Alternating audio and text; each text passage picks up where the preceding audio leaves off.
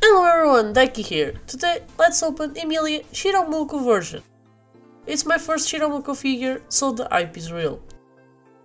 Shiromuku is an all-white kimono. This style is a traditional Japanese wedding dress. It's a figure made by Furyu, F-Next series, and it's a 1/7 scale measuring around 25 cm tall.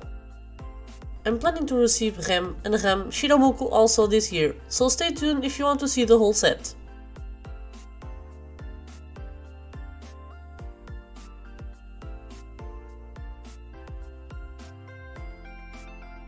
Let's start with the base.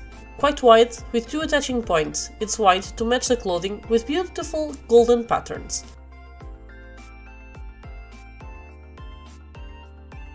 This figure brings a big white hood, called the wataboshi. I will show you how it looks on Emilia in a bit. Mini stand that will support the back of the heavy dress. A beautiful golden hand fan. The flower pattern is really nice and detailed. It will look wonderful. Now it's time for our beautiful girl itself. I really love that Furyu decided to include Puck on this figure. It makes it look extra cute.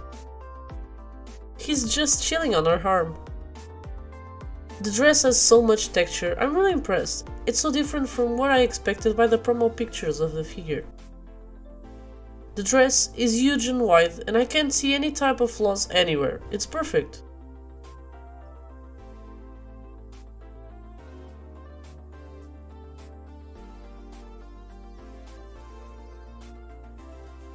Let me show you the hood. It doesn't have any type of attachment, it only stands on the figure. It looks cute, but I think it's a shame to display her with the hood on. Since her face is so pretty, it would hide it a bit. So I decided to display her without it. Attaching to the base. Don't forget the tiny support. This is important so the figure doesn't bend with time. All the weight has to be very well distributed. Attaching also the hand fan, and everything is in place. Let me give you some good close-ups of the figure.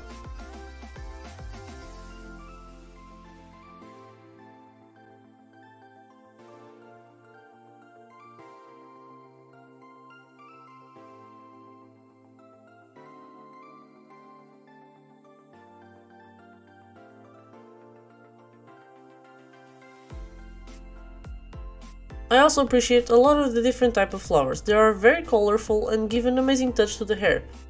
Since the dress is much white, it makes us look a lot to her face. Her eyes are also very beautiful and colorful.